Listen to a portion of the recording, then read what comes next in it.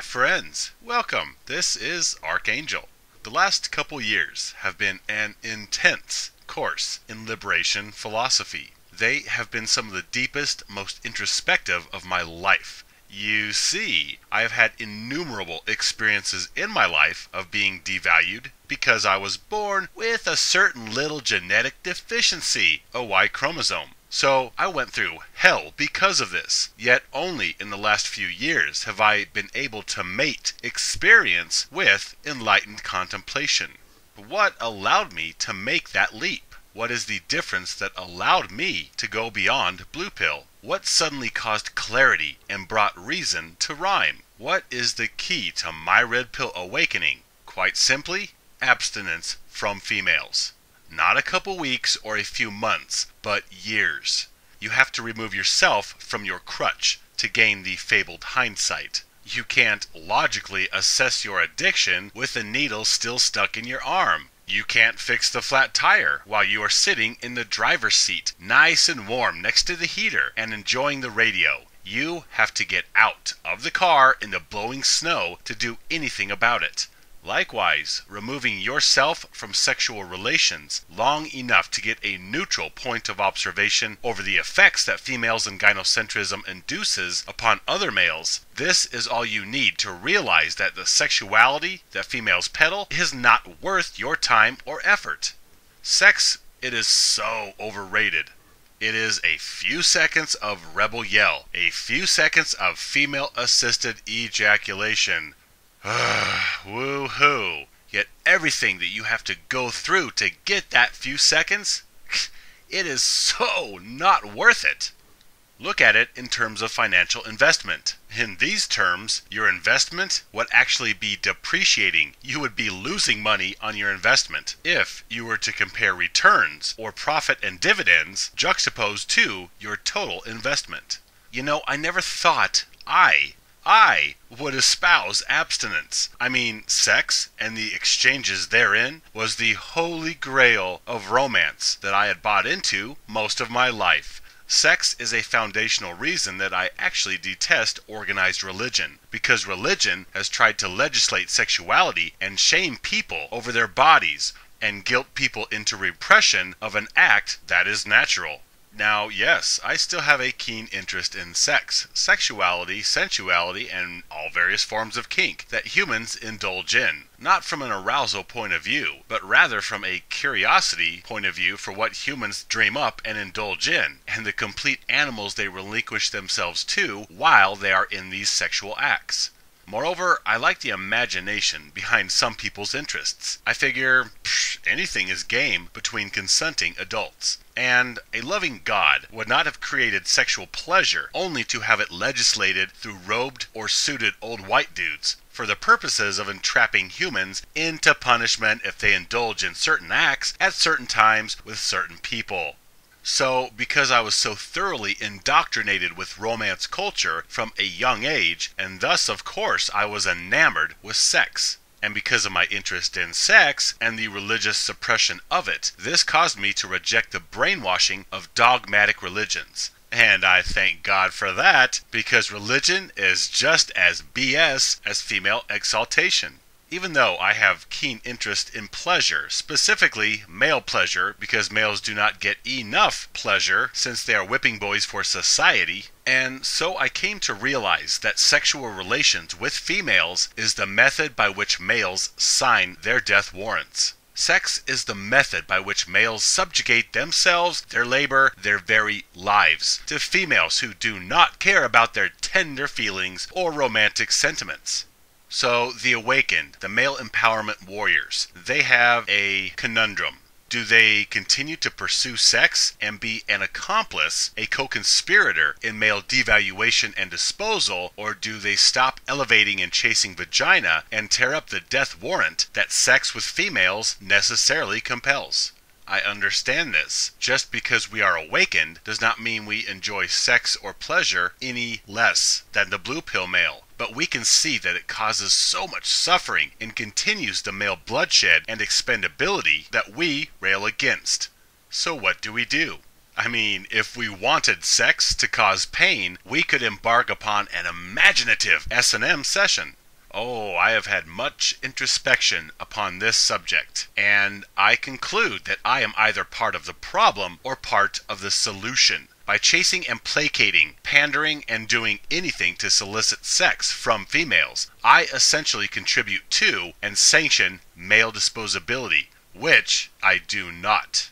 Now, many males will theorize that they can still have sex without contributing to male disposability if the females come to them and offer them sex, after which the females quickly leave upon act completion. So there is no cuddling or release of oxytocin, which causes male bonding to the female. And this also presupposes that there is no pregnancy involved or inappropriate allegations such as rape, which will also ensnare the male.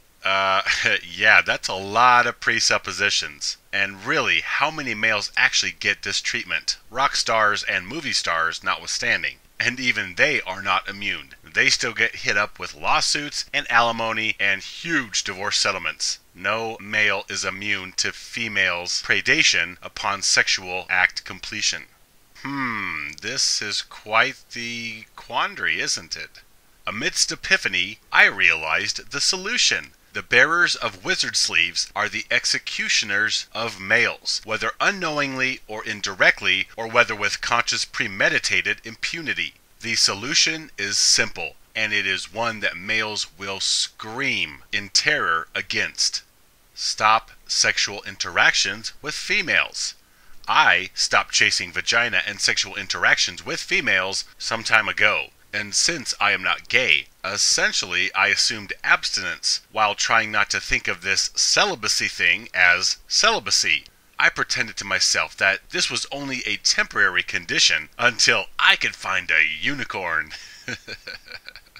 I have observed the reality of females and the sex that they peddle, and male servitude to them with amazing clarity. And that is why now, me, Mr. Anything Sex, espouses abstinence from sexual interactions with females. Not because sex is bad or physical pleasure is sinful, but because the way it is currently practiced, it hurts males and lowers their worth to that of disposable shovels, Kleenexes to be used and thrown away. This is unacceptable. Some ideals are more important than chasing a couple seconds of fun, and rising up against male abuse and disposability is one of those ideals. I encourage abstinence of sexual interaction with females as the quickest, most immediate remedy to male subjugation to female slave masters. I don't condemn sexual pleasure. You can still masturbate. I simply realize that sexual solicitation by males to females causes all the problems of male devaluation.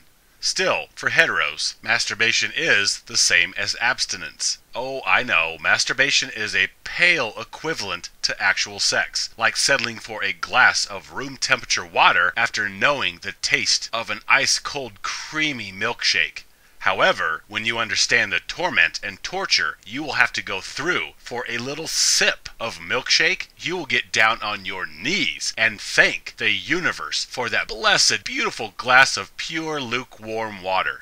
At least you are free and empowered as you drink the water. The rest of the gender slaves their lives away, paying for the few drops of milkshake that they were allowed in the beginning of the relationship, after which it's all honeydews, go to work, and no more toys or friends or money or vitality. It's pretty much supporting an individual female or the collective through taxation and service or chivalry. Then you die. That is the cost of milkshakes.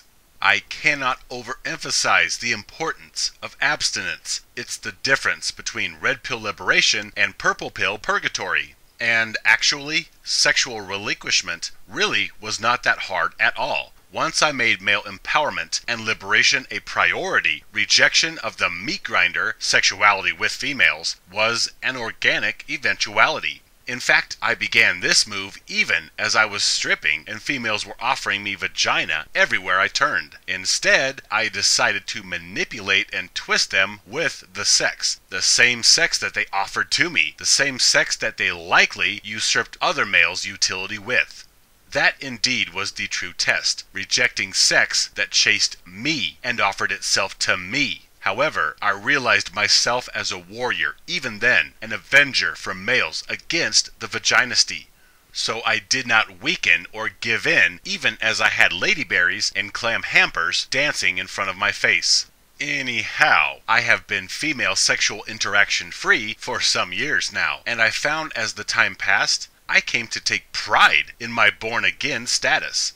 I am a liberation warrior, practicing what I preach. I walk the walk of what I espouse other men to embrace. It's no coincidence that my brilliance blossomed just as I was eschewing interactions with females. And I embrace the born-again virginity status as an accurate title rather than somebody who simply has a couple weeks or a few months of a dry spell in between females. Despite all the shaming tactics of the gynocentric drones, I take fierce pride in my abstinence, as an alcoholic boasts of the time that they have remained alcohol-free.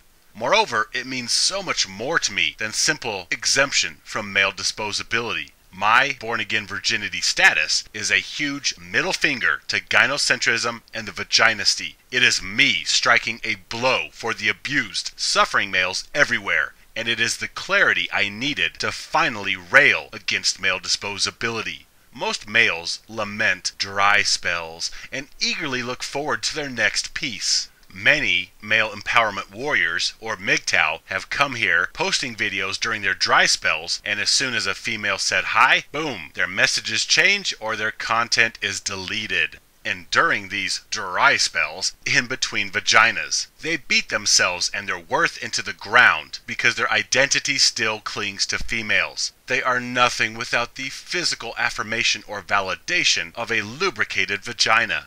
Yet, the longer I abstained, the more pride I found in myself, in my abilities, in my skills and talents and beauty. Then, amazingly, I found myself valuing my sexuality more than merely wasting myself on cheap, insincere female-assisted ejaculations.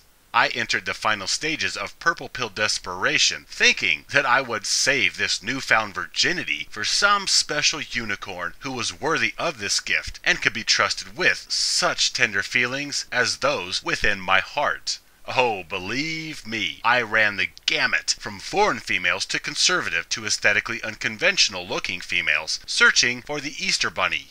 However, at the end of the day, I found females to be well, female, gynocentric, self-advancing, engender-preferenced parasites incapable of soul affection reciprocity. That was the final awakening, that there was no female out there worthy of my rebooted virginity, none worthy of this gift of my precious sexuality and feelings. Yes, I have embraced the beauty of my sex, and the reality that no female is worthy of it, nor the tender feelings that I attach to it. And now, I value my new virginity more than any momentary weakness with any hot girl. No female could meet the criteria in order for me to share myself with them physically. Yeah, I may sound crazy and nonsensical talking about valuing my sexuality, but more males need to see their sexuality as special, not to be wasted on malevolent vultures that only want your utility, not your tender emotions, nor your disgusting man juice on their stomachs.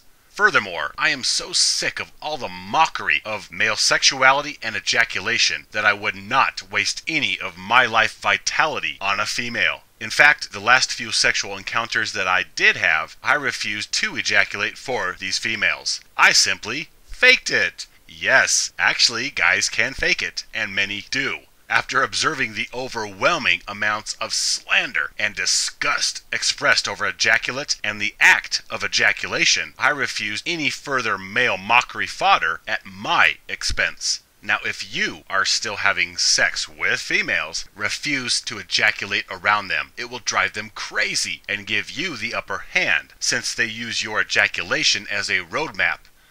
Okay, alright. Whew, finally, you came. Good. I can stop pretending to like your hairy, smelly body on top of me and your primal thrusting. And now, you have a list of chores to do. You have protection and utility to provide me. So get it done, man-ape. You must know the difference between involuntary virginity and virginity by choice. Oh, I could absolutely go out and get any female I wanted because I understand them, their motivations and drives, and I know more about them than pickup artists do. And if I wanted sex, oh, please, I could absolutely have it. However, I choose my born-again virginity. I choose not to feed male devaluation and disposability. I choose water over milkshake. I choose to starve the vaginisty of my magnificence and help males heal rather than contribute to their wounds. I have higher purpose, but I do not claim perfection. I'm not saying I don't look at porn occasionally or that I don't take extra long showers. Yet in retrospect, I found that I have had more intellectual expansion during my abstinence than all the years before it, while chasing the sexual grail and the female lure around the track over and over and over. I can easily understand how genius is encouraged by sexual eschewment. Tesla, Da Vinci, Pythagoras, even Freud, while married, practiced celibacy, and I can finally behold the wisdom in this.